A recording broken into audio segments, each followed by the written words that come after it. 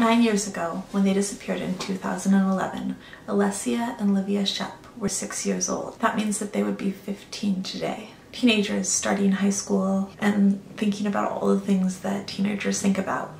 Instead, today we're going to talk about how they disappeared and how their father robbed them of the normal life that they should have had. From what I can tell, this case was really big in Europe, but in the US, I had not really heard about it, and everything that I read about it originally in English basically said the same thing and just included a very small number of facts until I started going through the French sources and translating the French sources, and I only have 1 semester of French, so I had some help with the translation using various translating apps, which thankfully are a lot better than they used to be. And so let's get down to the story, because these 2 girls could still be out there, and that is one of the reasons that their story is so important. You can't talk about the disappearance of Alessia and Livia Schepp without first talking about the relationship of their parents. And there's going to be a lot of different names of different cities in here in different countries. If I mangle anything, please feel free to correct me in the comments. I'm definitely doing my best. I looked up a lot of names and the pronunciations, but there are a lot of names in here, and so I'm bound to get some wrong. Matthias and Irina met in 2003. She was from the March region of Ascoli Piceno, and she worked as a lawyer in Lausanne for Philip Morris, the tobacco company. He was an engineer for the same company. Though he was originally from Canada, he was now a Swiss resident. They met in the mountains on one of those weekends that's organized by large employers for employees to meet each other. Irina remembers him as being tall and sporty and blonde. He was kind and considerate. The first time that she met him, she said she remembers him making her laugh all weekend long. Matthias began to court her. At first, Irina wasn't really in love, just slightly. After a year, she found out that she was pregnant with twins. At first, Matthias was frightened, but then he accepted the pregnancy, and so they moved in together in SAINT-SULPICE. On October 7th, 2004, the twins were born. They named them Alessia Vera Schepp and Livia Clara Schepp. In the beginning, things were good. But then, the doubts began to creep in for Irina. There were moments when Matthias seemed completely devoid of compassion. After giving birth, Irina developed septicemia, and her life was in danger. Still, even when she was so sick, he showed up with friends, and even with groups of complete strangers to show them the babies. He kept saying to everyone, "This is my wife," without ever even mentioning her name. Later, she would say that she should have left him then, that she should have known that he could never love her without really seeing her. As time went on, his personality became more and more controlling and disturbing. Everything had to go strictly according to his authoritarian plans. His yellow post-it notes with schedules were everywhere. Orders were given and plans were set for the most insignificant of things. Everything the girls did had to be regulated. How the fridge was opened, eating, playing. Every act of life had to be set according to a certain pattern. When he came home in the evening, he ruled over everything. Dinner had to be strictly at 7 o'clock. Then they would wash and put on their pajamas. After that, they would watch TV and go up to the bedroom, tell the girls a story, and at 9, the lights had to be off. This could be a normal night, but the problem was that he would become incredibly upset if anyone wanted to change this scenario. It had to be like this, exactly like this. Little by little, the relationship began to crumble under the stress of Matthias's emotional abuse and authoritarian rule. Irina asked her husband to attend therapy. He agreed, but then said he would only do it if the therapist could be German. They went to therapy, but no progress was made, and so when the girls were 5 years old, Irina requested a separation. He was opposed. Irina insisted, and so Matthias moved into an apartment near the girls' school, but he constantly sent Irina messages asking her to reconcile. In December of 2010, Irina files for divorce. She sends him a final email on January 26, 2011. She tells him that the divorce documents are ready. Now, you have to understand that it's not as if during this time, Matthias doesn't get to see the girls. He gets to see them on weekends. For 3 weeks over the holidays, he gets to take them to the Caribbean. Irina wants her children to have a relationship with their father, but it seems that for him this is not enough. On the last week of January 2011, Alessia and Livia are set to spend the weekend with their father. He picks the girls up on Friday, January 28th. The girls are wearing blue jeans. Alessia is wearing a white jacket over a striped shirt. Livia is dressed in a purple ski jacket over a green t-shirt. At first, everything seems normal. The girls are just spending a weekend with their dad. Then on Sunday, Irina gets a phone call. Matthias offers to take the girls to school on Monday morning. He says that the girls are fine, that they're playing at a friend's house, and that she shouldn't worry. What Irina doesn't know is that all of this is a lie. Phone records will later show that Matthias is already headed south for France. She tells him no, that she'd like to see the girls before they go to school, and to bring them home as he usually does. He doesn't respond right away. Finally, Matthias sends a text in which he reassures her, but he's already in Annecy, having passed the border of France 17 minutes earlier. He already knows that he has no intention of bringing the girls home. When Matthias arrives at Lyon at 7:30, he turns off his cell phone. Irina feels that something is wrong and she rushes to his house. It's empty. She rushes to the police station and she warns the police. A massive manhunt begins. But even while they had begun looking for the girls, one of the police officers said to Irina, "Don't worry, your husband will come back with the children. He's Swiss." Now, I guess that the police officer would say that because the Swiss, when I googled it to see what the crime rate was, have the lowest crime rate, according to Google, in the world. But still, there is a small amount of crime there. But they did begin looking for the children right away from everything that I could find. On the 1st of February, Matthias bought a ferry ticket for 3 people bound for Corsica. The ticket was for a ferry bound for Propriano, for a ferry that was leaving from Marseille. In Marseille, Matthias would really begin to show his hand. He would send his wife a postcard. This postcard was a picture of a rabbit on a green meadow. On it were written the words, "It is too late now." Matthias would also begin to withdraw large amounts of money from ATMs around the city center, amounting to around 7,500 euros. On the card, he would also tell his wife that he could not live without her. Various places online say that this, Corsica, is said to be significant to Matthias and Irina because it is rumored that this is where the girls were conceived. Many places online will say that it is never confirmed that the girls were on the ferry. However, 3 witnesses in the next cabin over are certain that they saw the twins. Another witness confirms that they were playing in the play area, and the commissioner of the boat gave testimony also that they were on board. However, several witnesses also say that Matthias disembarked alone or with a blonde woman, and that the girls were nowhere in sight. Now, according to police, there really isn't proof that the girls ever made it to Corsica. However, there are witnesses that said that they saw them there. One local woman from Propriano said that strangers are spotted immediately, especially this time of year. She says that Matthias and the girls were talking to a brown-haired woman. Some reports say that she said a blonde-haired woman, it was about 50-50 in the reports that I saw, who was wearing a 3/4 length coat and white trousers. She wasn't from Propriano, or I would have recognized her. Now, the part that really interested me was that she said the girls were wearing pink tracksuits and parkas. She said that they were eating croissants or chocolate pastries. She said one had glasses on and a pink and white hat. Now, the most interesting part of this for me is that Irina confirms that that was an outfit that the girls had. And I've seen so many pictures of the girls, and I have never seen that outfit. So I was wondering how the woman could have known that that was an outfit that they had unless she'd really seen them, which to me kind of puts them on the island. Another person who is quite certain that he saw them on the island is Jacques Corsini, who runs a service station in Travel, Corsica.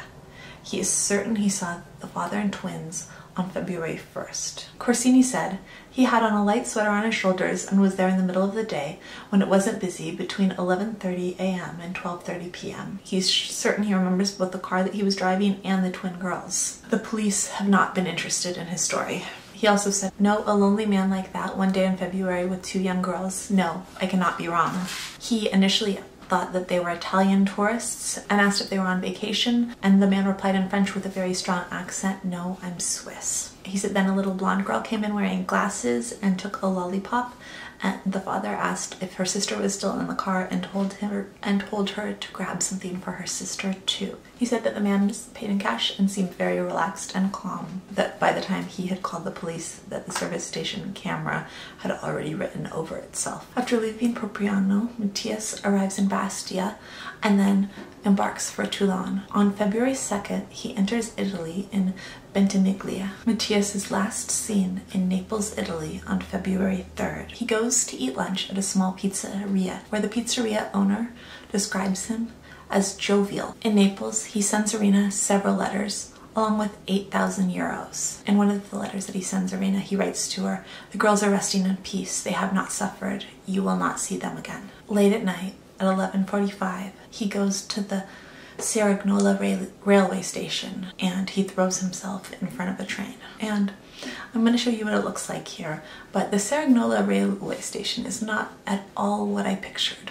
For some reason, when I pictured it, I think I pictured a busy city railway station, and what it actually looks like is a railway station in probably a smaller town, or just a railway station that's kind of off by itself, which I guess makes sense, but I think what I pictured was something that he would have fallen down out of and not had a chance to get up from, as opposed to something that was completely level with the trains that he would just have stepped out in front of, which was apparently what it was like, as you can see at this particular railway station where he chose to end his life, leaving behind no clues really that anyone could find as to where the girls were and whether or not they were still alive. On February 4th, Irina goes to the police station in Marseille in search of her children, because at this point she has that postcard from Marseille, so that's the last place she's known them to be. On February 5th, the little girl's uncle claims that the little girls were last seen in Monza in northern Italy in the company of a woman with brown hair. This ends up being a dead end. On the 6th, the police find Matthias's will. Interpol launches an alert to all 188 member countries. The international search operation is given a name on the 7th of February, Operation Jamel. In English, that means Operation Twins. On the 9th of February, the Marseille prosecutor announces that the twins were on the ferry to Corsica. Irina makes a public plea for witnesses to come forward. Now this is interesting because later on the police will go back and forth on whether or not they actually were on the ferry. The next day, the police are searching for Matthias's tape recorder, which was always with him, because it was not found on his body. The police also discover that 2 days before he took off with the girls, Matthias was researching methods of poisoning and suicide on the internet. He was also looking at weapons. While all of this is going on, Irina can't wait for the police to do the work on their own. She gets bank and telephone records. She goes to the pharmacy to find out if he bought deadly drugs or sleeping pills. In Marseille, she questions hotel owners and boat companies. In Corsica, she flies over the island with police and she points out to them the places that she went on holiday with him and with the girls to aid in their search. At the end of February, she finally is given the keys to Matthias's villa and she is able to search the rooms one by one. She searches the trash, which the investigators had neglected to do. She finds a crumpled post-it note that says, "Delete Facebook." His suitcases are gone. There are muddy boots that she knows that he never wore. Neighbors tell her that he wore them the day that he disappeared. In his will, he gave no indication of his plans. He left a house for Irina, other property for a few relatives, but most would go to the girls. But there was one last bone-chilling exception in his will. He had written, "In case my children, Alessia and Livia, should no longer be alive, my brother Daniel and my sister Maya are the main heirs in equal share." There were traces of saliva that were found in the trunk of his car at the train station. The police were hopeful that this saliva would yield some clues, whether there was poison or sleeping pills in the system of whichever girl's saliva it was. However, the amount was too small and they couldn't rule out that the saliva had come through indirect contact, meaning that hopefully the girls hadn't been in the trunk of that car. Then a spokesman for the Vevey police announced, "The presence of the girls on the boat is attested by witnesses, but these are testimonies and not a certainty." By summer, the hope in Switzerland of finding the girls alive had become tiny. One man came forward saying he saw a man dragging a large suitcase on the beach in Saint-Pré. According to one official, the police communication to all civil protection was now clear. From now on, you are no longer looking for living bodies,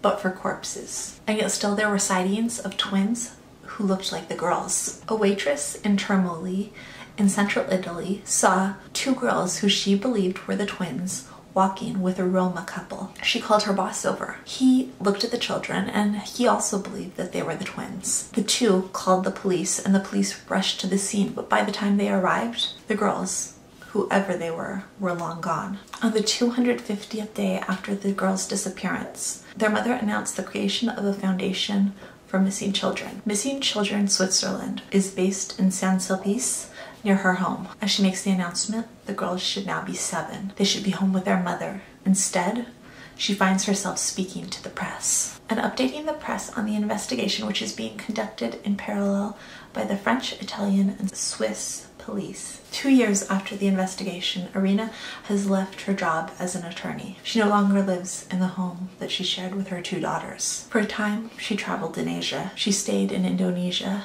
in Hong Kong, in India, living and teaching. In an interview, she said, "Looking at the kids, I would think about Matthias and how stupid he was. He was rich in the richest country in the world. He had everything, and he threw it away for no reason." Sightings continue here and there. They're usually confirmed later to be other blonde girls that resemble the twins. In September 2013, there is a claim that the police take seriously. A lawyer in Cagliari is told by a client in Buon Camino prison that he overheard some Romani detainees talking about twins who arrived from Corsica who were being held in a nomad camp between Orstiano and Macomer in June. There have been other sightings in Oristano. The lawyer says his client wants to remain anonymous because he's worried about retaliation. The Cagliari judiciary opens a file and it's turned over to the deputy prosecutor. They are told exactly where the girls supposedly are and exactly who has them. At dawn on September 25th, the blitz of the Carabinieri Ross took place of the Barra Plateau near Macomer, but the twins are not there. And the matriarch of the Roma community, Vera Milanovic, with 15 children and 27 grandchildren, says, "We have been living in Macomer for 21 years. Our children were born and raised here. Our hearts really cry for those 2 girls, but we have nothing to do with it." The police search other Roma camps as well, but the girls are nowhere to be found. The latest news about the girls comes in 2014 when someone who works for a print shop reaches out to an Italian journalist, Ercole Rocchetti, a reporter with a television show focused on missing persons, Chi l'ha visto, who saw it. The letter, sent from Vevey, claims that the shop, which usually makes fake passports for immigrants and Eastern girls, it says that one of the girls is living in Ottawa and the other is living in Quebec, in a town near the Ontario-Quebec border, the Chute. When this letter comes in, Rocchetti went to Canada with his program and searched for the girls. But when police in Ottawa were asked about the situation, they said that it was news to them, but that if they were asked to assist by the Italian police, they would. And that is where the trail goes cold. Let's talk about the theories of what happened to the girls. The first theory is that Matthias murdered his daughters, either in Switzerland. Some believe he murdered them before he crossed the border near Lake Geneva, and the reason for this is because there were some hours in the afternoon that were unaccounted for when his phone was near Lake Geneva, and that would also account for the mud on his boots and for him wearing the boots that he usually didn't wear. But I find this unlikely just because there were so many sightings of the girls. There was that woman who saw them in outfits, the captain, all the people in the cabin next to them, in the play area. There were just far too many sightings of the girls in Corsica and on the ferry for me to believe that he killed them when they were still in Switzerland. I think that if he did kill them, that it happened after he got to Corsica. I think that if he did murder them, that it happened on Corsica, and that's why there's all these witnesses up until the point where they get to Corsica, and then once they're in Corsica, they disappeared. If this first theory, the murder theory is right, that he probably did it at some place that was special to them, at one of the places that they'd visited as a family. For people who don't know, Corsica isn't a small island that can be thoroughly searched. It is a huge island. It's not like they can search every nook and cranny and find it, as some people have suggested in various places online that I've seen. The murder theory correct, which I sincerely hope it is not, that would be my guess for where their bodies are resting. But honestly, I hope that it's one of the other theories. The second theory that's frequently mentioned is that someone took the girls and took them overseas to Canada, as was mentioned in that letter to the reporter. Oftentimes the brown-haired or blonde-haired lady, depending on the source you listen to, is mentioned in this scenario. In this scenario, hopefully the girls are being cared for somewhere in Canada. When I first heard this theory, my first thought was that it seemed unlikely just because they're so noticeable and because it seems like it was a big story in Canada and in Europe. They're just so blonde and so cute, and it seemed like if you saw them, it seemed like they would be very hard to hide. But with the addition of the news and the claim that they were hidden separately, it seems like that would make them easier to hide if they were separated, living separate lives. So if that's the case, maybe that does make the idea more possible if they were in separate provinces and if they were kept away from each other. I think this is probably the nicest theory, even though none of them are really nice. I mean, they're all awful. The story is heartbreaking. I hope that they're alive and being cared for somewhere, and that someday they're found and brought back to their mother. The final theory is that they are in a Roma camp, like the ones that were searched and they were just moved in time, or they were in a different camp or something like that. I think that's only because they have been spotted, but that could just be other kids that look somewhat like them from a distance, and I think that that's probably the least likely of the three theories, to be honest. I would really like to believe that Matthias really just wanted his wife to believe that they were dead to hurt her, but that he actually sent them away. But my fear is that he actually did this evil thing and that he actually killed his two beautiful daughters in order to hurt his wife for leaving him. And that is why this is such a devastating story. What do you think? Which theory do you think is the most likely? I find myself hoping for the second, but thinking that the first is more likely after all this time. If you have any suggestions for cases, especially cases that you don't hear of very often on YouTube, I would love to hear them in the comment section. And that is it for today. If you love to listen to true crime on YouTube, I would love it if you'd hit subscribe, and I will see you next week. Bye.